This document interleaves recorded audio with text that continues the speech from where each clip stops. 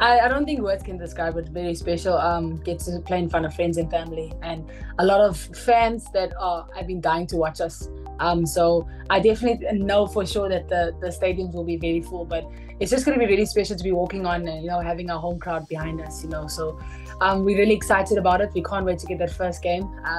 And I know in every other game, the crowds just get bigger and bigger. So it's going to be special for us, and I think we're going to take in the moment. You always want to take it in, and just those are memories that will stay with you forever. So